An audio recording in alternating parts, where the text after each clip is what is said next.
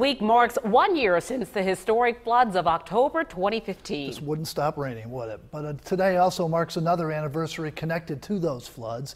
News 2's Libba Howland shows you how rain on a wedding day can actually be a good thing.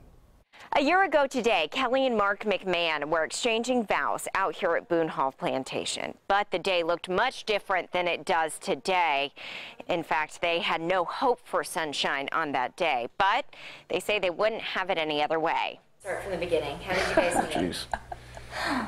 Go for it. Okay. Mark and Kelly's relationship seemed to be fate from the beginning. They started as friends at USC. Both ended up in Charleston. So I helped him pick out his apartment and decorate it and everything. And Little did she know she was going to be stuck with half the things she picked out. True. Fast forward a few years and it was time for Kelly to pick out a wedding venue. You go through those gates and you weave around. She chose Boone Hall and stuck with it. I just always had a vision of going down that road on my wedding day. She had it picked out before we got engaged. But her vision changed as soon as the rain started. Two people had to help I me. just said, whatever, let's see what happens. I'm sure she had a little bit different approach to it. You'd think that you would. But for Kelly, only one thing mattered. Well, everyone that we wanted to be there, our friends and family, everyone that was traveling and from out of town was there, and everybody made it. So that meant dozens of people were in town during this historic flood, and all had to gather here at this outdoor venue near the Cotton Dock. Yeah, so I called Rob Fowler and he told me, he's like, honestly, I'd probably cancel if I were you. And I just, that's not what I wanted to hear. So I was like, thank you, but we're still gonna have this wedding, so.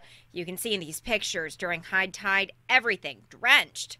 When we showed up, there were people kayaking over top of the Cotton Dock because it was high tide. Luckily, though, the ceremony was several hours later, which gave time for some of the water to recede. There was still a little bit of water there. My veil and my dress was catching a little bit, and it got wet pretty quickly. Then, look at this, sun shining through the clouds, just as the bride and groom said I do.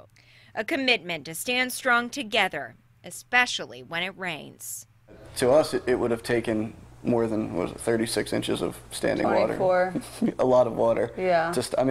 It was awesome. A neat thing that did come out of this whole event, they're one of the only couples that got to take their wedding photos inside the plantation home. So in the end, she said that she had the wedding that she always dreamed of. In Mount Pleasant, Libba Howland, News 2.